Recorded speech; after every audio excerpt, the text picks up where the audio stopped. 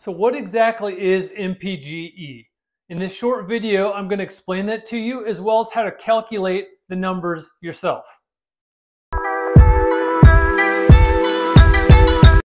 MPGe is miles per gallon equivalent, and it's a unit of measurement that allows consumers to compare the efficiency of electric vehicles to a conventional gas-powered car.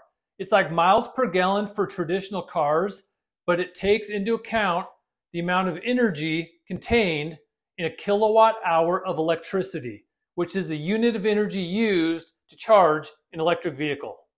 The MPGe rating reflects how far a car can travel on the energy contained in 1 gallon of gasoline for electric vehicles.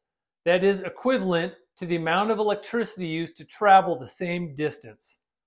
This means that if an EV has a rating of 100 MPGe, it can travel 100 miles on the energy equivalent of 1 gallon of gasoline. So when comparing cars, the higher the MPGe rating, the more efficient the car is. MPGe ratings are determined by our friends at the EPA using a similar testing procedure that they do for the miles per gallon that you see on window stickers of new cars. So how do you calculate the MPGe? It's easy. You take the miles per kilowatt hour times 33.705. For example, my 23 Ford F-150 Lightning averages about 2 miles per kilowatt hour, which would be 67.41 miles per gallon E. I also posted a link in the description below of a website that can do this calculation for you. So now that you know what MPGe is, why is this important?